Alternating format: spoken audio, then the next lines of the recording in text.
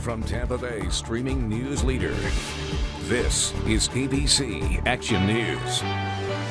Hello, I'm Wendy Ryan. Dennis has Florida's most accurate forecast in just a moment. But first, here are your ABC Action News Now headlines. Florida's top education official says funding will continue next year for students learning virtually because of the pandemic. This means remote learning will be an option for kids next semester.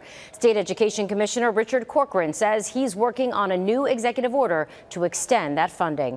Families in Seffner need help from the community after Tropical Storm Ada damaged graves at a cemetery. The storm brought down a large tree in Mayberry Cemetery last week. That tree damaged graves and exposed caskets. The Mayberry Cemetery Association and families with loved ones in that cemetery plan to meet on Saturday morning to begin removing the tree so they can repair the graves.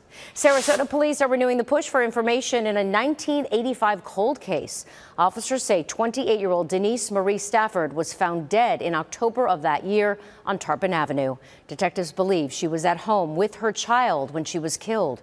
We're told Stafford and her husband were known to go to places like the Playground Lounge and Sawmill Restaurant. If you know anything, call police. Now here's Dennis with Florida's most accurate forecast. Dennis? How you doing, everybody? Skies are clear across the area, and we definitely had a cool start to the day, 40s and 50s. Each morning over the next few mornings, those temperatures will start to be rising a little bit. Upper 50s to lower 60s from Palm Harbor to Oldsmar, over to Tampa, St. Pete, waking up noticeably warmer than most everywhere else in the lower 60s, and yet still mid-50s, Citrus, Hernando, and Pasco County. But compared to the mid-40s, which is what we had on Wednesday, you will notice the difference, low 60s from Polk County back to the beach. So right onto the overnight, skies remain clear. Temperatures in the 60s in Florida's most accurate 7-day forecast. The heat returns.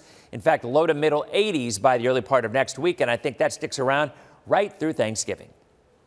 Thanks, Dennis. Don't forget you can get news updates all day long on your favorite streaming device. And remember to download our free ABC Action News app.